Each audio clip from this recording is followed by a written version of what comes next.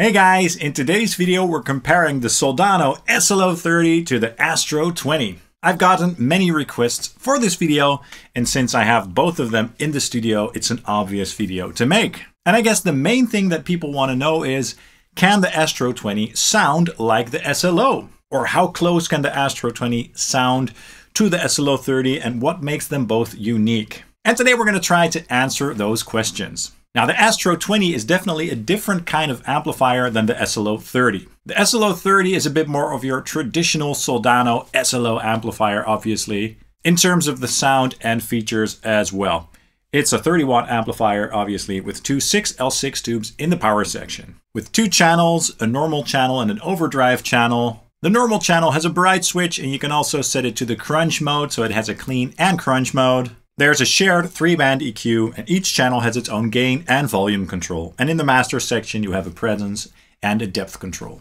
And that's basically it, so it's not a very complicated amplifier. Now, the Astro 20 is a bit more of a modern and advanced amplifier, but it's just a 20-watt amplifier with two 6V6 tubes in the power section. Now, one of the cool things about the Astro 20 is the flexibility in terms of the channels, how you can assign different gain stages to the drive channels and stuff like that. And it basically has 3 channels. You've got the IRs, the silent recording, the galaxies, the programmable foot switch, and all that good stuff. Now, for more information about this amplifier, do check out my in-depth review, which I've also posted on the channel recently.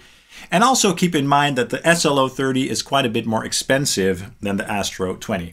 Over here in Europe, I think the Astro 20 costs around 2,300 euros or so, give or take. And the SLO 30 around 3,300 or 3,400 euros, give or take. So there's roughly a difference of about 1,000 euros between the two.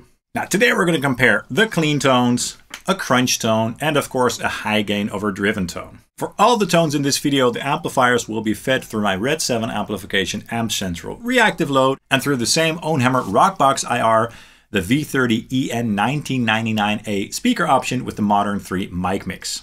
First, let's compare the clean channels, and for this purpose I'm going to use my ESP LTD Phoenix Deluxe 1000 with the Fishman & Fluence modern pickups in it on the neck pickup. And yeah, let's take a listen. Check it out.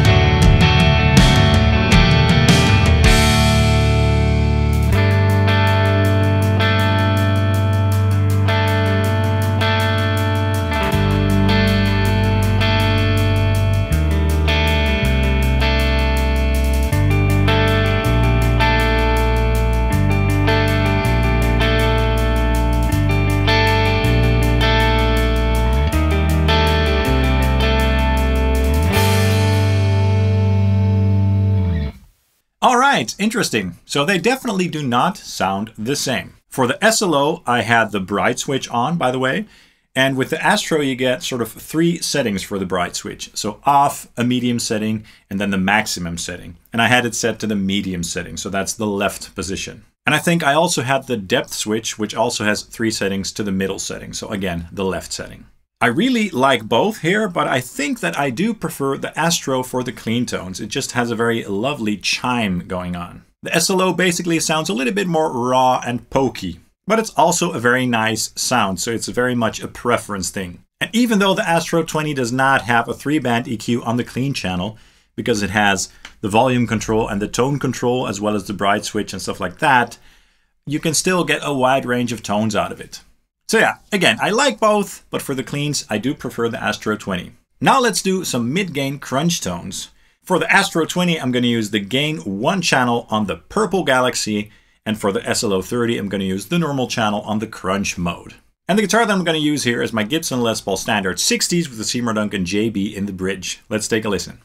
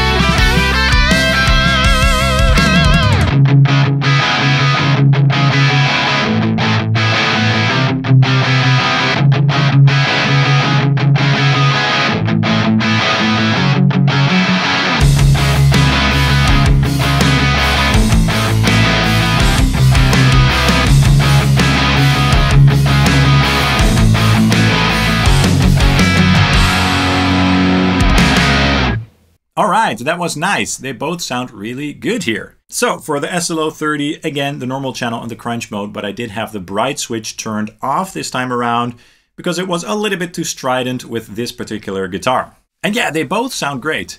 I think the SLO has a bit more of a raw and wild and sort of unpolished sound to it, whereas the Astro 20 sounds a little bit more polished. But I think you can't go wrong with either here. They both sound killer and kind of similar. So in this case, I think it's hard to pick a favorite, for me anyway. Now let's go to the Overdrive channel for a high gain tone on the SLO 30.